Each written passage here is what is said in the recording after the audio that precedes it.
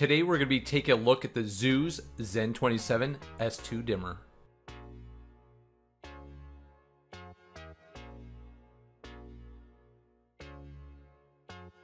Before we begin the unboxing, let's just go around the box.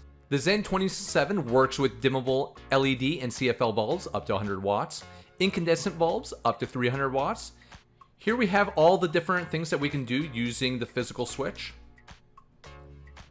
And lastly, the support information for contacting zoOZ in case you need some additional help. Let's open the box and take a look at the switch.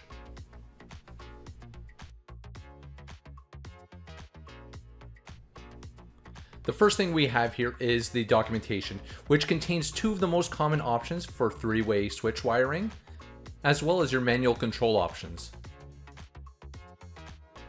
Next, we have a white jumper cable.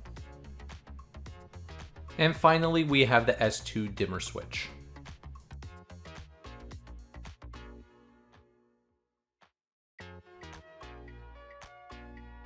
On each side of the switch, you're going to find two screws. You'll use these to secure your traveler, neutral, line, and load wires. Additionally, on the top of the switch, you'll also have a ground screw.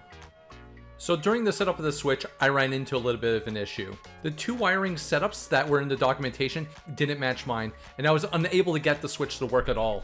So I reached out to zoOZ and I sent them over an image of both of my switches, and they were able to send me back an exact diagram detailing step by step on what wires I had to put into the unit and what wires I had to cap off. Once I was done securing the wires, I was able to begin the pairing process. To start the pairing process, just triple tap the top toggle. In this demo, I'm going to be pairing the switch with my SmartThings hub. Once it finds your switch, you can rename it to whatever you choose. Now that we're done pairing, I'm going to take a look at all the options for the switch and we're going to test it out. While SmartThings has many different options for automations, I'm just going to take you through the default automations for the switch in the app. We have our on-off toggle.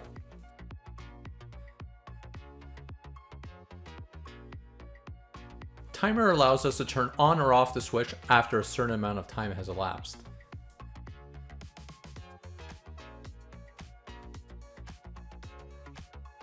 Next, we have power on and power off, and this does exactly what it says. At a certain time, have it turn on or off.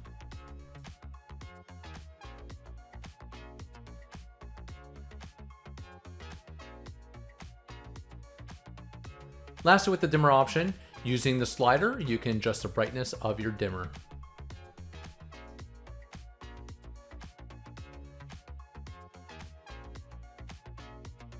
And there we have it, the zoOZ ZEN27 S2 dimmer switch. If you have any questions, drop them down below. Don't forget to like and subscribe, and I'll see you on the next one.